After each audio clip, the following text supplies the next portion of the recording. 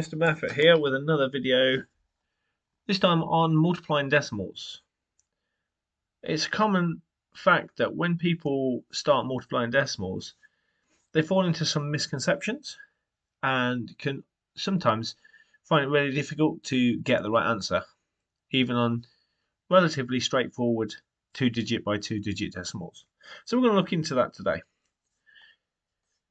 So we've got two questions on there. We've got 3.5 times 2.5 on the screen. We're going to look at that one for a start. Now, what you can do, you can just do a 3.5 times 2.5 in column multiplication. My advice is, if you're going to do column multiplication, is you highlight where the decimal place is. We can see we've got 2 digits behind the decimal place, and we're going to multiply out just as if they were whole numbers. So we're going to do 35 multiplied by 25 instead. So 5 times 5 gives me 25. 5 carry the 2. 5 times 3 is 15. Add the 2 on, and give me 17. Remember, we need that placeholder because we're now timesing by the tens column. 2 times 5 is 10. 0 carry the 1. And then 2 times 3 is 6. Add the 1 gives me 7. So that's my sum complete. We just need to add this column up now. 5 and 0 is 5. 7 and 0 is 7. And 1 and 7 gives me 8. So my answer will be 875 if this was 35 multiplied by 25. Now, going back to where we started, remember we had 2 decimal places. So we're going to look at our answer, and we're going to put those decimal places back in. So there's my first decimal place and my second decimal place, and we just need to put the decimal point in front of those 2 decimal places. So my answer being 8.75. That method will work providing you remember those decimal places. Okay, it's probably the simplest way of doing that if you're confident at using column multiplication. If you still find that difficult, you could use what's called the lattice method. Something I've been using with quite a few people, and they do find it really easy.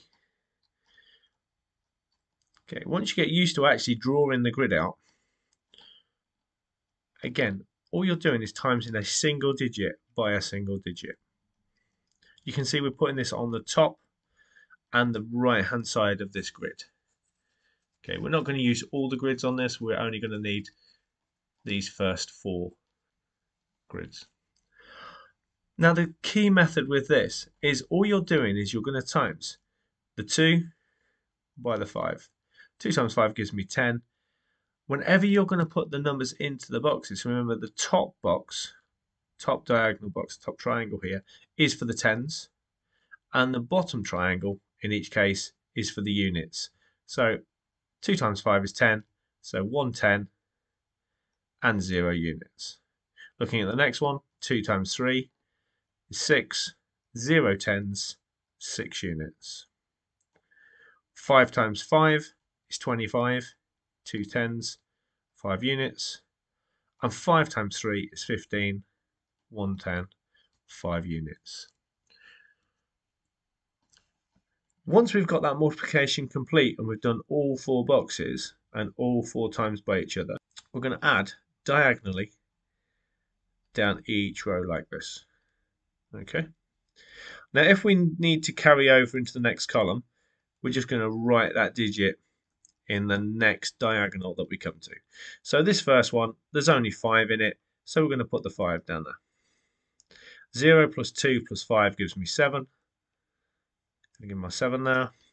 1 plus 6 plus 1 is going to give me 8. Okay, so put that 8 down the bottom there. Let's just rub it out, that first one. Okay, so we've got our number at the bottom here, 875. Now remember, that's if it was 35 times 25, it would be 875. Now the real benefit of this method is it tells you exactly where the decimal point goes. If we find the first decimal point at the top here, and we bring it down, follow that line down, and then we follow the line across where those 2 points meet, straight down, straight across. It meets at that intersection. We're going to then follow the diagonal line until we get to our answer, and that's where my decimal point is going to be. So again, my answer is going to be 8.75.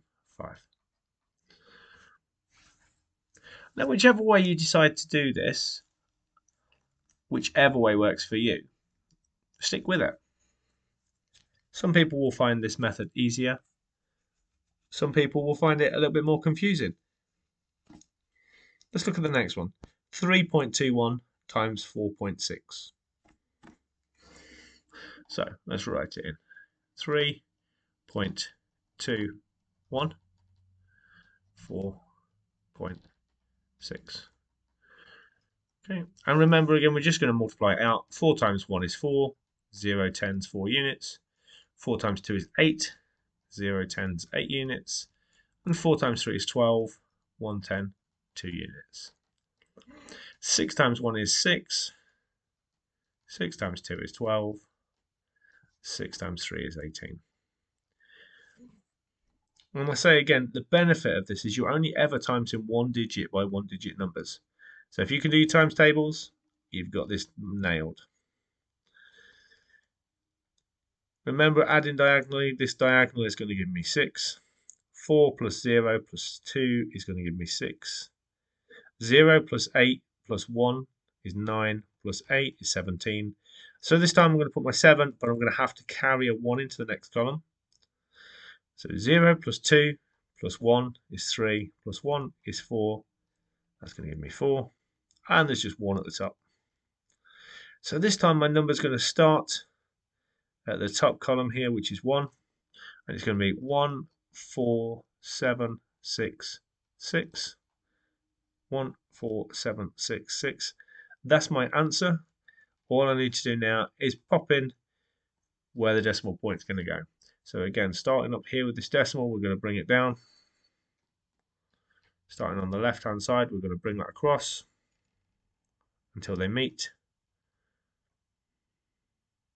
And then we're going to come diagonally into my answer.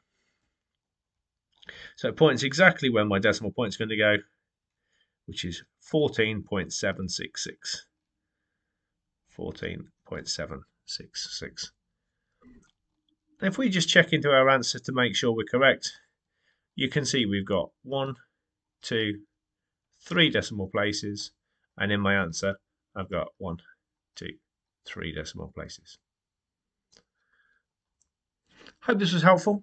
Remember to like and subscribe, and if you want any tips on any topics in maths, drop me a note in the comments and I'll see if I can put one up for you.